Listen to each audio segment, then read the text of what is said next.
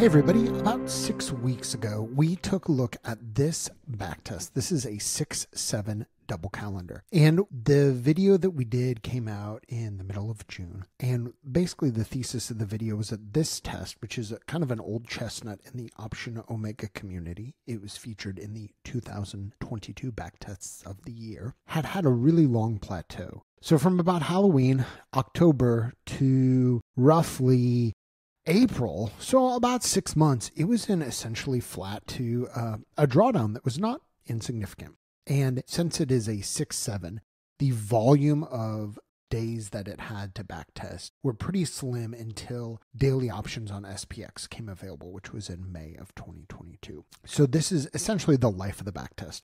You can, of course, test it farther and find some occasional Thursday, Friday expirations, but there's not a lot. And again, a reminder, we put this backtest on Friday afternoons before market close, and the expirations you are selling the Thursday, buying the Friday.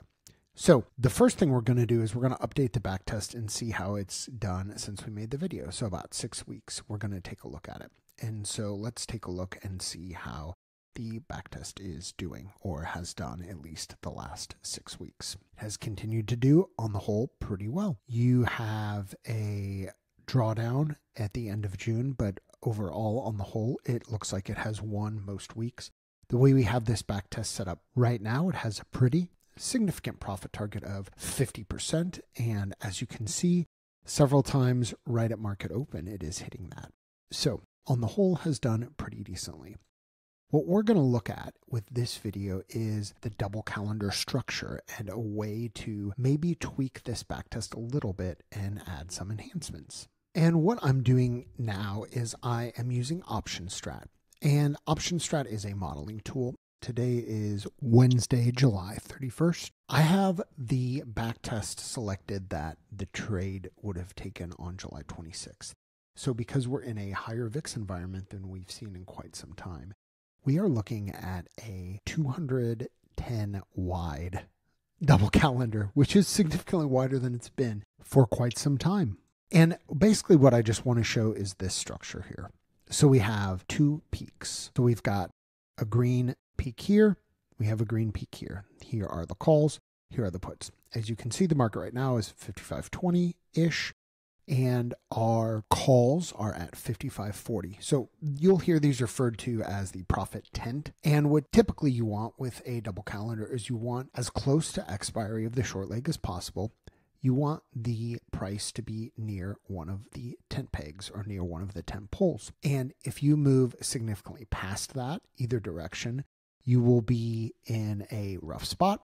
And also, and this is more important in high VIX, you can have a tent sag condition where the tent will collapse. So if you ended up in the middle, say 100 points from either strike, you would have a crushing and you would have a bad experience. So that is just a visualization of how DCs work. Let's go back to the backtester. Now that we have looked at how DCs work, we're going to do something that was not in the original backtest. We're going to add rails. So there are a couple ways you can add rails. And when I say rails, I mean an upper bound and a lower bound for the backtest to exit. So what we're going to do is we're going to go in the exit conditions and we're going to choose use underlying price movement. And we're going to exit when the short put and the short call are past the strike. So you can do this with points or percent. And so let's use percent. And we're just going to do, let's start out with the percent. We'll play around with it a little bit.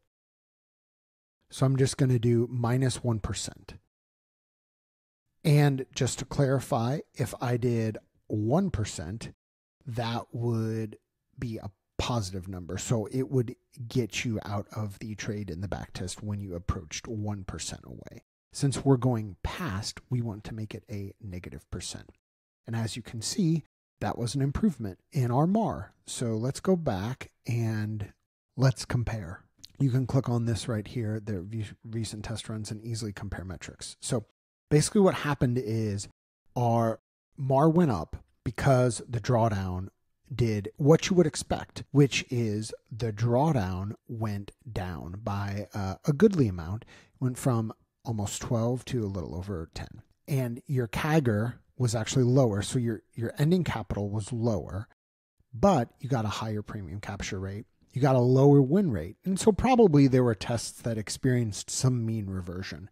So in this original one, they could have gone past and then come back closer to the profit 10. But in general, there's a couple different metrics. In general, people prefer to trade higher MAR. And the thing is we can play around with how far to go.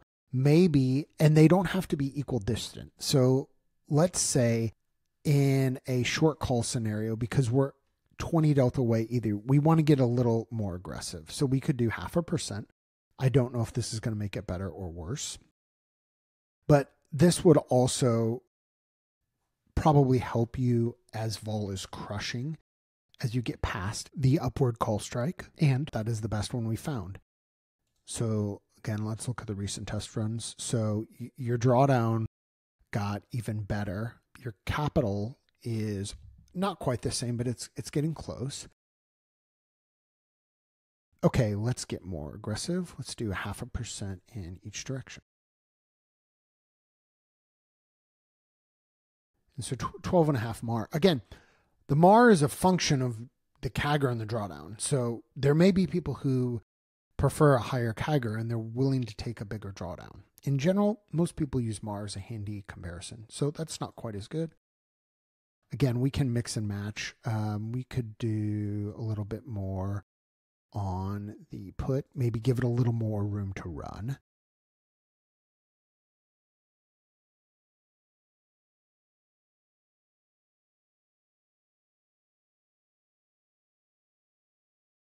Still not as good.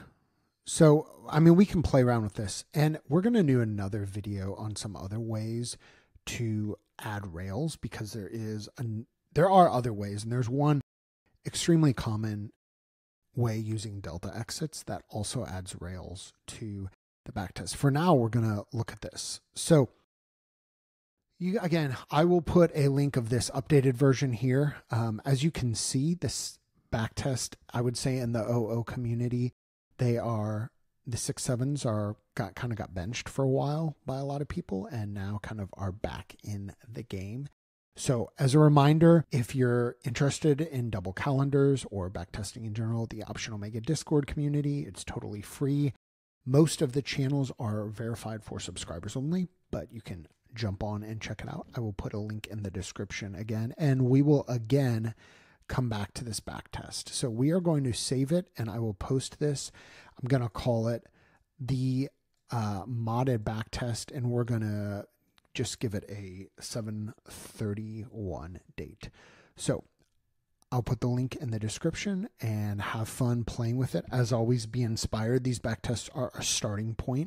Feel free to take them and go nuts. Thanks.